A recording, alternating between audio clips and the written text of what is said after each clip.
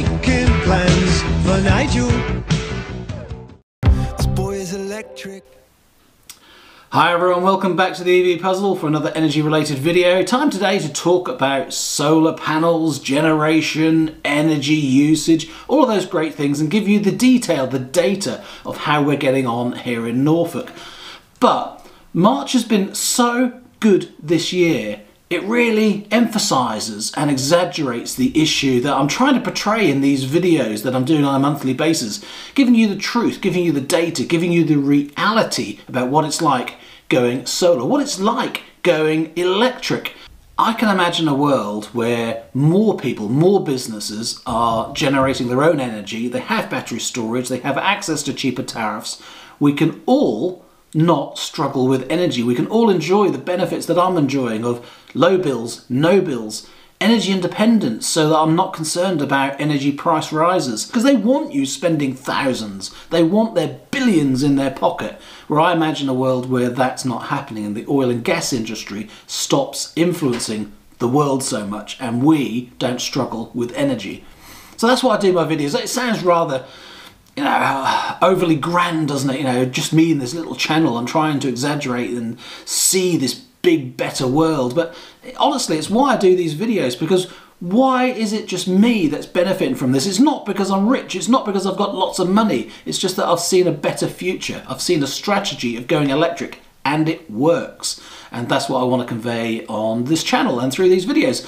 So let's not whinge on about it and not get too evangelistic and all those sort of things, but March has been so good. It really, really highlights how good solar panels are, going electric is. So if you haven't already, you really need to pay attention to some of the detail of this and see that it really is possible. You just need to start the journey. Next time you make a decision, buy something more efficient. Next time you're going to buy a car, go electric. Get yourself that electric tariff as well, get your energy bills down, start chipping away at it, and before you know it, a few years down the road, you'll be fully electric and you won't have energy bills, and you'll be smiling like I do, thinking, why on earth didn't I do this sooner?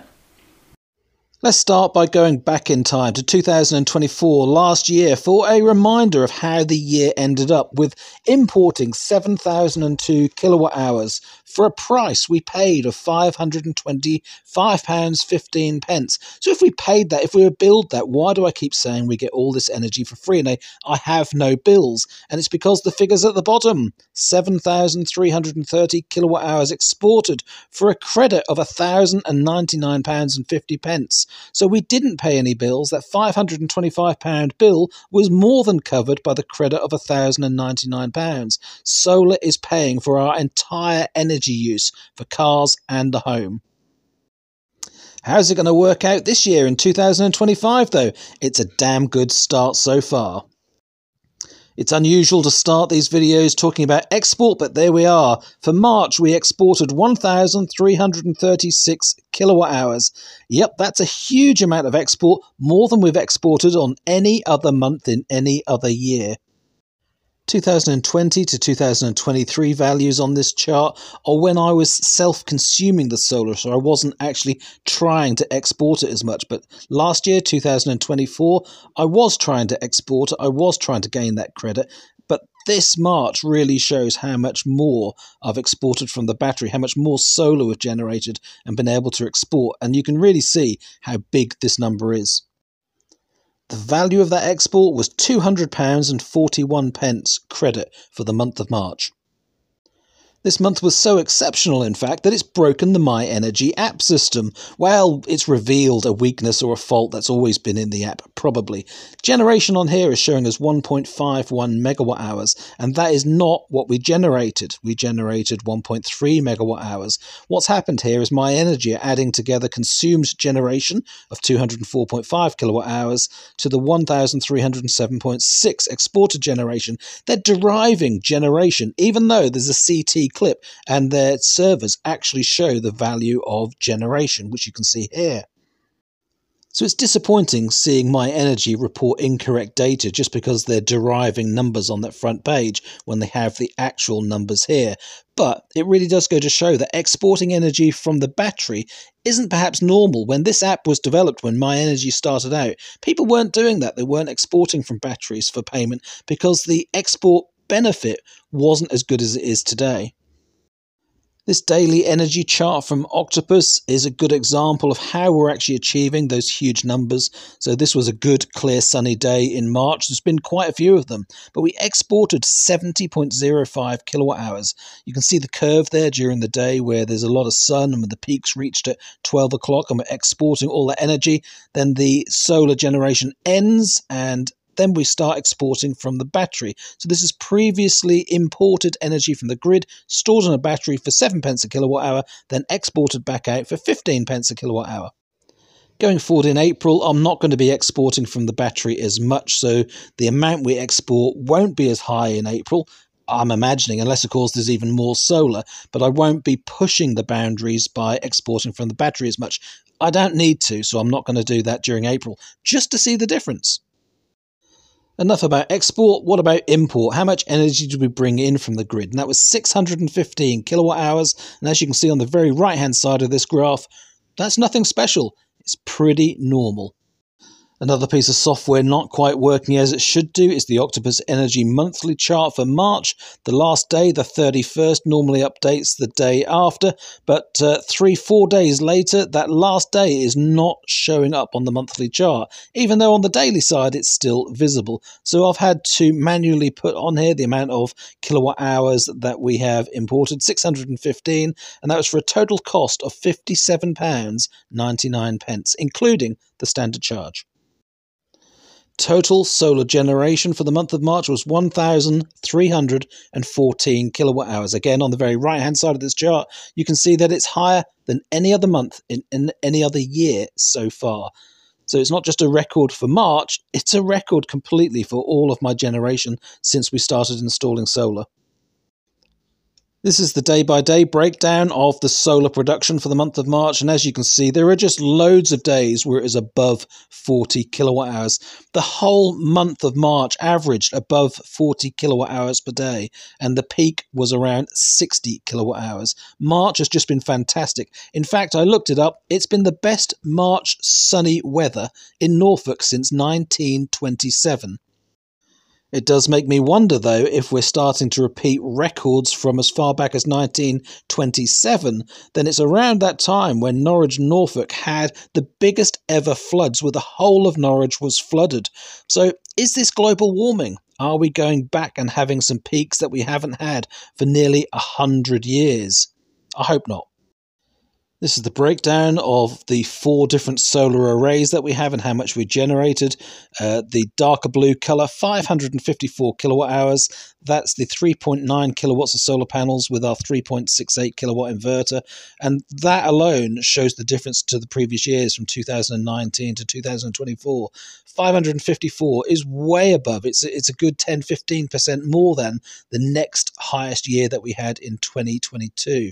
And if you looked at whatever the average was, it would only be 300 and something. So it's a huge amount more than the average. The green chart line is the solar edge array, 2.4 kilowatts of solar panels with a 2 kilowatt inverter, again much higher. The light blue line, that's our gable and garage panels, that's the highest we've seen. And the darkest line there, 250 kilowatt hours, that's the new garden solar array. So we've generated more this March than any other year because of that extra array this year that we have, the extra 6 solar panels that I have in the garden. The daily breakdown for that array, the 6 panels in the garden, 250 kilowatt hours. As you can see here, quite a few days above 10 kilowatt hours. The peak on the 18th of March, 11.6 kilowatt hours. It would be a lot more, but we have shade from a tree in the afternoon from about 1:30 onwards. The other 2.4 kilowatt array that we have, which is ideal for comparing to those garden solar panels, this is 8 300 watt panels connected to a solar edge inverter, generating 315 kilowatt hours versus the 250 kilowatt hours in the garden. Really shows the difference with that shade that we have from the trees. Expanding this same chart to show you April's generation on the solar edge array as well really highlights how good March has been. March's generation this month is more like April's. We're a month ahead, and yet in April there'll be much more daylight, so there'll be much more potential to generate more energy. But March has been level with the best April we've ever had as well. The first solar array that we installed, the 3.9 kilowatts with the 3.68 solis inverter, that generated 554 kilowatt hours. The peak day again was the 18th, where we generated 25.7 kilowatt hours. And our last array, that's the 3 panels on the garage roof and the 4 panels we have on our east-facing gable, generated 195 kilowatt hours, another 9.6 kilowatt hours on the peak day, which was actually the 31st of March. What's been really good this month, though, is seeing all of the inverters max out. So this is the Solar Edge array maxing out at its 2 kilowatt limit. And then this array, the Solis 3.68 kilowatt inverter, again maxing out and starting to clip at 3.68 kilowatts. It's really good to see these inverters maxing out. We're maximizing our potential already in March. What comes next, of course, is longer days. So April, May and June are going to have longer solar days so we can generate more. But here's the data for the number of kilowatt hours per kilowatt of solar panels installed. March 2025, 142.05 for the 3.9 kilowatt array, 67.24 for the east-facing gable and garage, which has the most shade, and hence we only generated 67.24 kilowatt hours per kilowatt of solar panels installed, then 131 for the Solar Edge and 104 for the garden panels, again showing that difference with the shade that we have in the afternoon. This number, the number of kilowatt hours per kilowatt of solar panels installed, is a really good one for comparing on a monthly basis or between systems. You can look at your own system and see how you're doing compared to my panels that are south facing on a roof versus yours that might be east and west facing, for example. So how did we use that energy? This is the chart from My Energy that shows that we use 66.4 kilowatt hours diverting solar energy or charging from cheap rate energy overnight into our hot water tank, which is a Mixergy hot water tank. 66.4 kilowatt hours, 153.6 went into our 2 electric cars via the My Energy Zappi, and the house consumed 642.2 kilowatt hours, and that includes charging the battery up overnight from the grid. Talking about hot water usage, I've tweaked our parameters so that we are using even less hot water. So basically, I've made it so that we have even less percentage of hot water in the tank at any one time. There's just enough for when we need it, but not very much. I really have been trying to minimize the amount of energy we're using, and I think I'm going to change that going forward in April. Now that we have so much credit and so much extra energy, I don't think I need to worry so much. It's not like we're compromising, but perhaps I could just use it more freely. So I'm going to try that in April and see what the difference is between March and April on trying to be really efficient in March and export as much as possible in March, but in April I'm not going to export as much and I'm going to use more energy. So we'll see what the difference really is. Hot water temperature hasn't really been impacted by that change. So it's still above 50 degrees when it's heated, and it drops down overnight to around 40 degrees. The spike in the middle was us cleansing the tank, so it's when we fill it to 100% full and keep it above 51 degrees to make sure there's no Legionella in the hot water tank.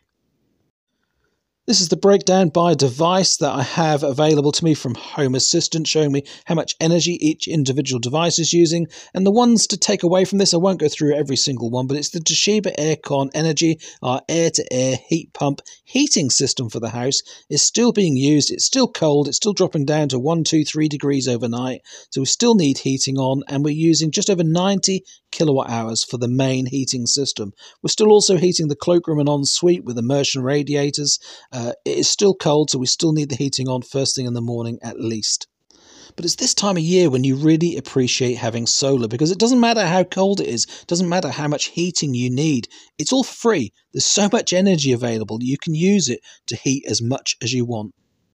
This chart shows the different temperatures throughout the month in each individual room in the house, the pink at the bottom showing our loft temperature. So it clearly indicates we were close to 0 a couple of times in the first half of the month, but the second half of the month has been much warmer, and hence we've needed less heating in the second half of the month. We've had more solar gain through the windows. The house has felt warm just from the sun shining through windows rather than having to have the heater on.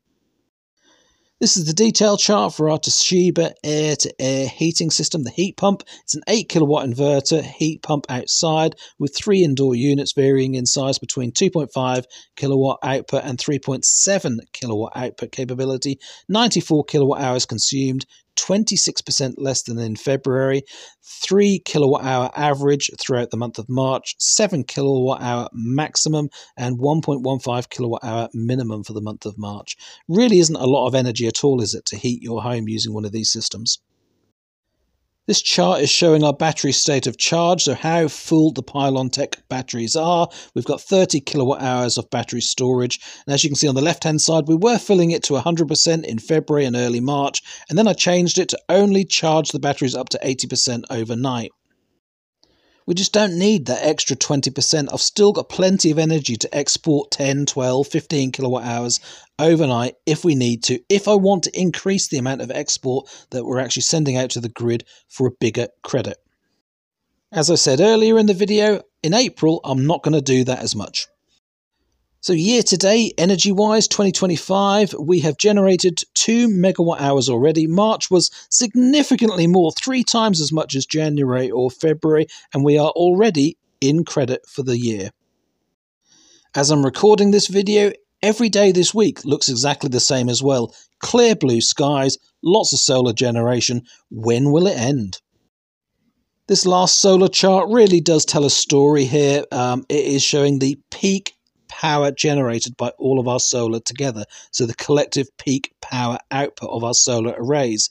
In the beginning of the month it started at 8 kilowatts, the middle of the month we're not seeing 9.7 kilowatts, and now it's slightly less, but just about every single day we're peaking over 8 kilowatts. Loads of solar at some point in the day, every day of March.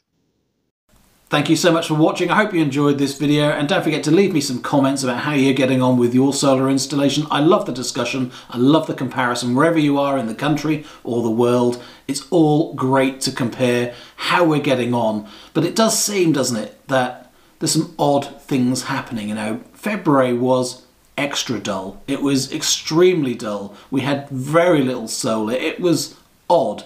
March has been odd from the other point of view. March has been more like June, July, August. It's been incredibly good, but it's been cold. It's just perfect in those scenarios. Lots of sunshine and heating on for free. Lots of sunshine makes you want to go out and drive in the car, and you do it all for free. It's a wonderful world once you've gone electric, and I hope more people understand that and can see that from the data, not just that I'm going on and on and on about how good it is. I really hope you can see the data, the facts, that it does work. Thank you so much for watching. Take care. See you again soon for more videos. Bye for now.